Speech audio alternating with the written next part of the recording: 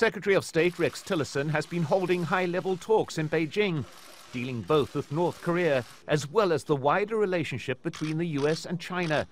This seen as a crucial part of a warm-up in relations between the two countries, and China would have welcomed Tillerson's apparent commitment to pursuing a diplomatic track in dealing with North Korea. In an off-the-camera interview, the Secretary of State confirmed publicly that the US was pursuing back channels in dialogue with the Pyongyang administration. This was the President's reaction less than 24 hours later.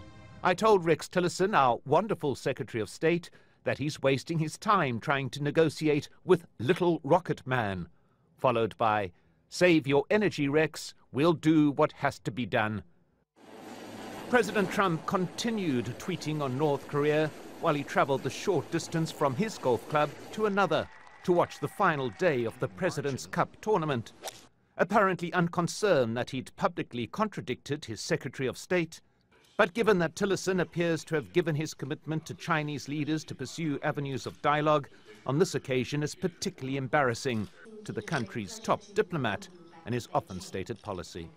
This is not the first time the President has publicly contradicted his Secretary of State, but given that Tillerson appears to have given his commitment to Chinese leaders to pursue avenues of dialogue, it's particularly embarrassing to the country's top diplomat and his often stated policy. We're going to continue our peaceful pressure campaign, as I have described it, working with allies, working with China as well, to see if we can bring the regime in Pyongyang to the negotiating table with a view to begin a dialogue on a different future for Korean Peninsula and for North Korea.